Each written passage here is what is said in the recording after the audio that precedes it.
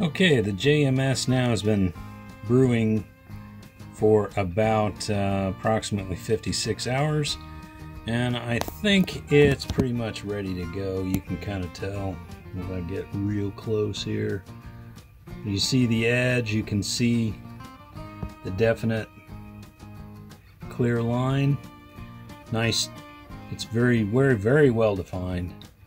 So we're going to take this out now and apply it, and we'll go out to the beds.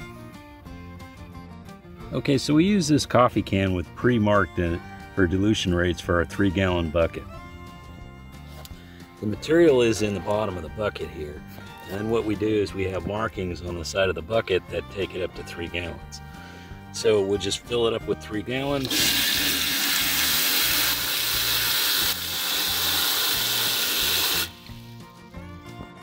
Okay, so we got about 3 gallons of water in here with the JMS, and then what we do is we then apply it.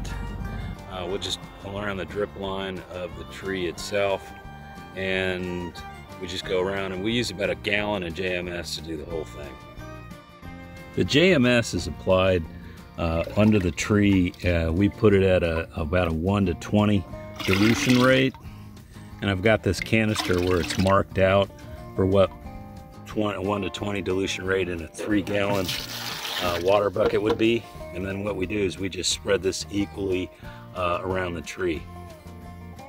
This is a close-up of some of the things that are starting to grow. We just chopped and dropped mulch, and I've put my finger under here and there's still damp soil, and I've got some annual, actually this is cereal winter rye that has started to germinate already. This is the 2nd or 3rd of September. So we've really changed the health of the tree by applying the JMS on a monthly basis. And then before bud break, we did it several times within about a 5-day rotation. And you can see the crab apples look great. Really works. So I thought this was pretty cool. These naked ladies, which are a form of a lily, bloom in August, and this is the best we've ever had on these things. These things have not been watered directly, but they are within about 12 feet of the crabapple tree.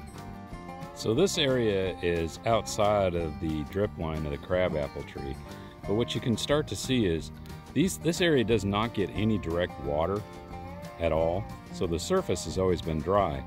But obviously what's going on is the mycorrhizal relationships in the soil are transporting water to some of these more hardy grasses. And as we talked about, the naked ladies on the outside are actually doing quite well, even though they've never been watered. All right, so we've got all of the JMS spread out. The last thing we do is we spend about, probably 5-10 minutes. I just kind of walk around the base of the tree and water this stuff in really well. And then after it's done, that's it. Basically, I don't do anything else till the next application, which will be sometime, I guess in this case, we're going to be sometime near the end of the month of September.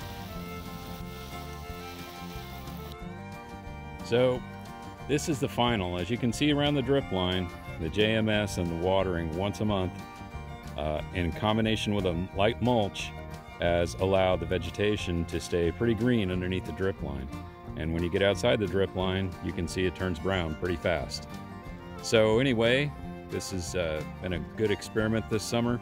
The tree is doing pretty well. I still have a bit of rust, but it's much more vigorous than it's been in years. So I think this one is a win. Be sure to read the show notes for any additional information on dilutions and things of that nature that I've used. Thanks for watching.